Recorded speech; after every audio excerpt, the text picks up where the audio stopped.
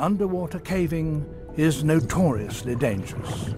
When the nearest exit may be hundreds of meters or more away, running out of air down here would be fatal. Cave exploration often requires you to push yourself through narrow gaps in the rock. Cavers call such places squeezes.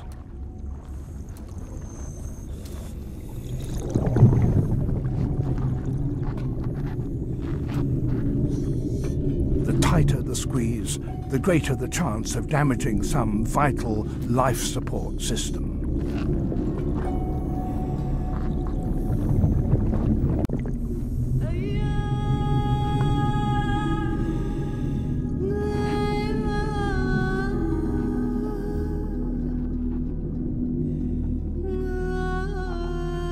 The flooded caverns can play tricks on you in other ways.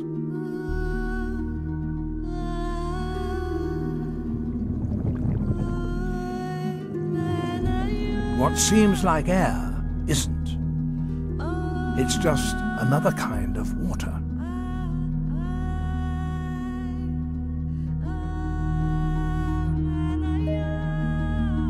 This is a halocline, a meeting of fresh and salt water. Fresh water from the jungle flows over the heavier salt water from the sea. The saltwater layer is extremely low in oxygen, making it a particularly difficult place for animals to live. Yet some have managed it, like the remipede, one of the most ancient of all living crustaceans.